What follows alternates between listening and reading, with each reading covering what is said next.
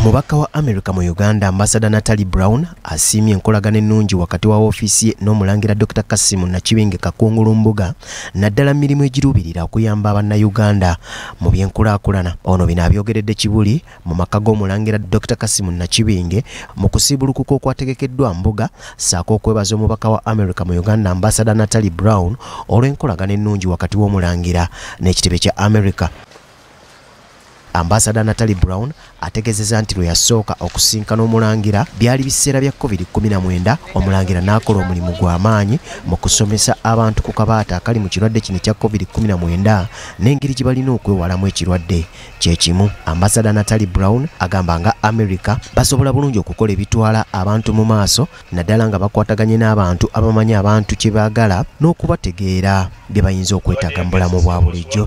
And since then she's been bringing communities together again to talk about how much we can achieve when we work together and when we embrace those things that we have in common instead of focusing on the areas where we may disagree. So we certainly hope that by coming together tonight that we can just continue to build those bridges that will identify more opportunities for partnership, to work together for both the Ugandan people and the American people. Omulangira Dr. Kasimu Nakibinge Kakungulu yeebazizza Ambassador Natalie Brown olw'akaweefube gwabaddeko bwe yasalawo okutuukirira ddala wansi mu bantu okuzuula engeri gye basobola okuyambamu naddala abo abeetaaga okuyambibwako mu ngeri ezitali zimu. And I certainly appreciate the Kibuli community and all that we have done with the U.S. mission over the years. As you mentioned, when we first met, it was the height of COVID.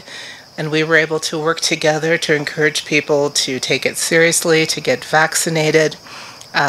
Last year, I was honored that you accepted my invitation. Dr. Kasimu Nakibinge Kakungulumbuga yeebazizza nnyo Ambassador Natalie Brown olw'okulondoola abasiraamu n'engeri gye bakolamu emirimu gyabwe era n'avumirira nnyo abantu abo babajootekako ebigambo nti batujju. I want to thank you very much and the embassy that you've rose above what our friends in the media. They're always fond of portraying Islam negatively, looking at us as people who are warmongers, which is not the case.